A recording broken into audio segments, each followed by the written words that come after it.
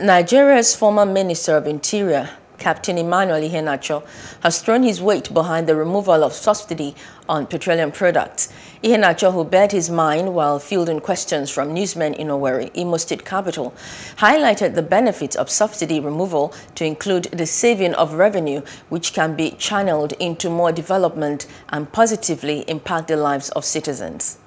When you remove subsidies, a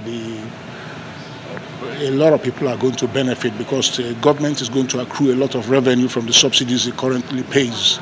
And if those revenues are channeled very carefully to welfare programs that impact the poor, then that is the better way to dispense those subsidies rather than just giving it out to anybody who drives cars into the filling stations. People who drive cars into filling stations are not poor people.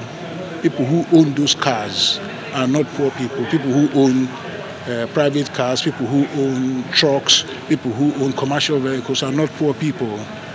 And there is no mechanism that is available in our laws which allows that if you receive the subsidy, you must cut it up and make sure that the 14 people who are sitting in a bus, for instance, get 1/14 of this benefit. There is no law.